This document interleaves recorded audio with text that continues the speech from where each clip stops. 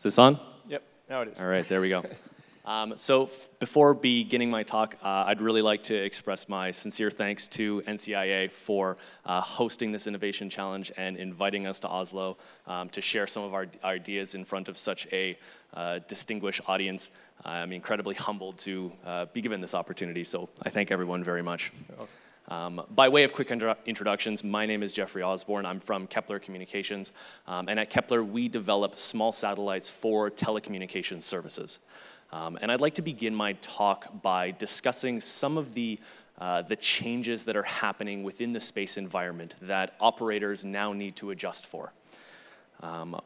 One of those changes is that launch availability is rapidly increasing.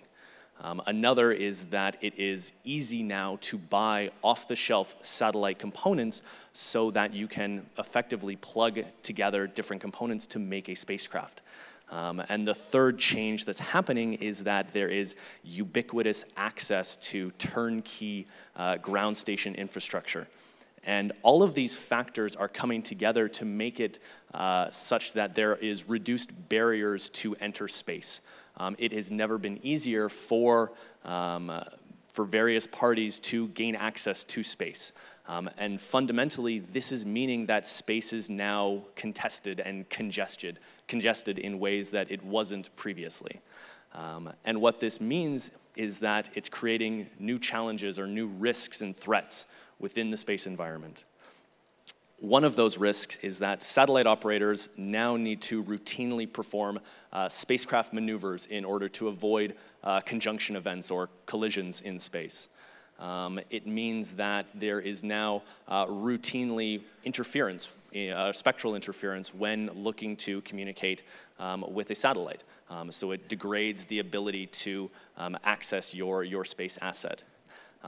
But perhaps more importantly as well is that adversaries are developing new technologies in order to jam access to a spacecraft.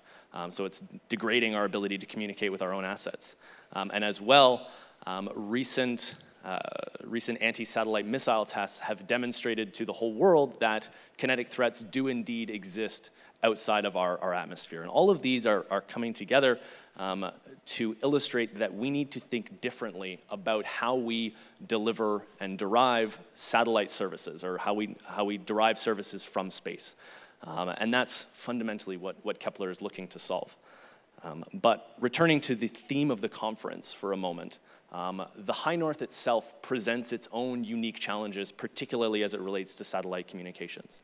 As has been discussed a number of times, when access to geostationary satellites is afforded, the bandwidth is limited. Coverage is typically provided as spillover coverage, meaning that there is low antenna gain on the High North, which translates into reduced bandwidth that can be accessed. And in addition, the low elevation angle of the geostationary arc means that local obstructions such as trees or hills or rolling sea waves can temporarily or permanently block visibility to the geostationary arc. And all of these come together to mean that that our northern frontiers, particularly from a communications perspective, are fundamentally unprepared. And that's what we're trying to solve. At Kepler, we are building a low Earth orbiting small satellite network in order to not only provide connectivity in the High North, but we're building this on a platform that is highly tailored to this changing space environment of congestion. In 2018, we launched our first 2 technology demonstration satellites. These satellites operating in Ku band are now the world's only provider of wideband coverage in the poles. Already, we have demonstrated hundreds of megabits per second data speeds to existing off-the-shelf VSAT equipment that you can routinely find on vessels, on aircraft, and on land vehicles, which is orders of magnitude more than you can otherwise get within the High North.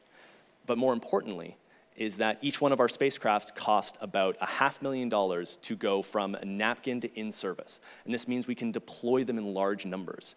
It means that as we grow out the size of our constellation, if one satellite is denied service for whatever reason, another satellite in the network can take its place. It means that if one satellite is destroyed either for benign reasons or for malicious reasons. It means we can rapidly launch new satellites and reconstitute the network to resume functionality. And all of these deliver a truly resilient satellite communication service that is applicable for NATO operations. If you're interested in seeing a demonstration of our capabilities, I would strongly encourage everyone in this room to take a look at our website at kepler.space/global-data-demo, where we give a video demonstration of our satellite communication service. And with that, I'd thank you for your attention. Jeffrey, congratulations and thank you.